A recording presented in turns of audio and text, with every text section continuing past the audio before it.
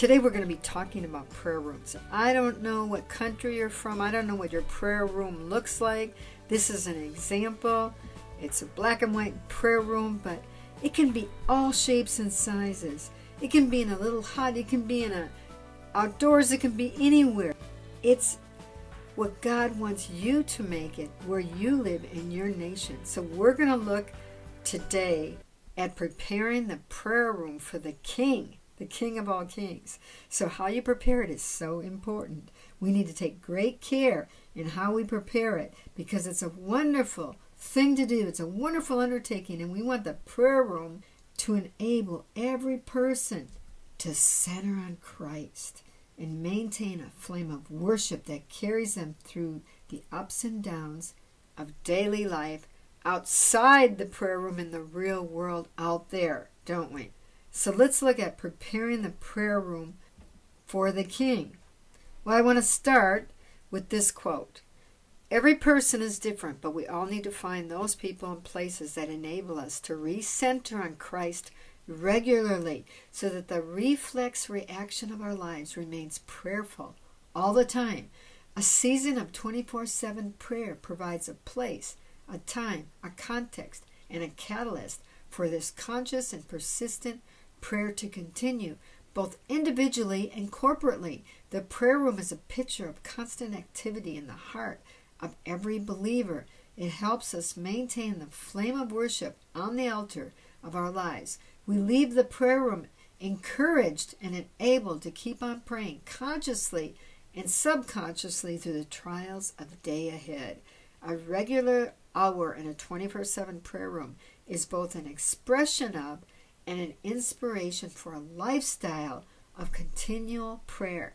So we want to bring the prayer room with us outside into the world. We want to have a conscious, subconscious prayer going on during the day.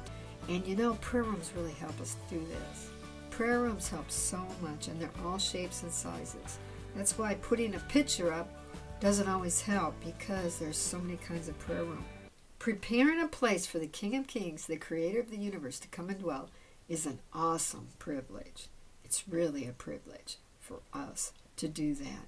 And I've been involved in preparing prayer rooms a few times, and I just say it's an awesome privilege to bring in the very presence of God into a place and create it in such a way that people draw near to God. So, think of the prayer room that God wants you to start.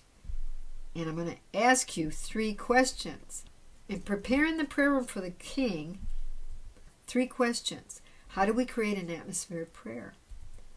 How do we decorate the prayer room attractively so people want to come to pray?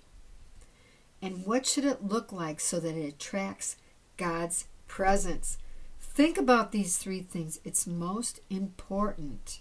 The most important key throughout the whole preparation phase is to seek God together with other like-minded people. Because you want to be able to pray about every detail and every need. And we've had 1-month houses of prayer in several places. In Virginia Beach, in preparation, we got a whole group of people together to pray every Monday, Wednesday, and Friday from 5:30 a.m. to 7:30 a.m. to prepare for it. We prayed about everything again and again. We brought before the Lord our hearts and our desire for our city and the entire region. We prayed about every need. And as we started putting everything together, it just came together just in time. It was as if we were flying the plane as we built it. And it took faith, because everything did not fall into place early as we would have liked it to. No, it kept us dependent on God on a high level, and our prayers were fervent because we needed Him so much. God knows every need and is fully aware of every challenge in setting up a house of prayer. And as we look back to these initial times, we're amazed at how God worked things out even in the last moment. We must learn to depend fully on Him, because only He can work out the details. It is God who makes things grow in the spiritual realm. We can't do it.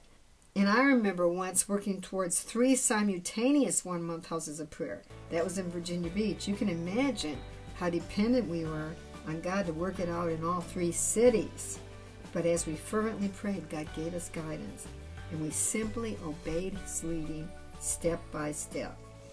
And we also met together regularly with the prayer leaders in those locations, kept in close connection with them.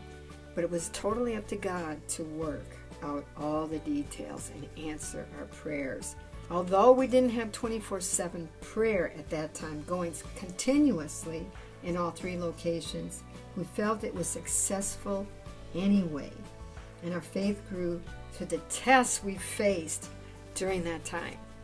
As you start, remember these 3 questions. How do we create an atmosphere of prayer?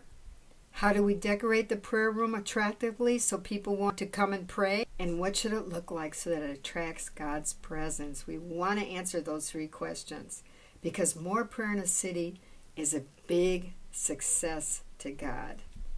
He wants to come and dine with us. God bless you.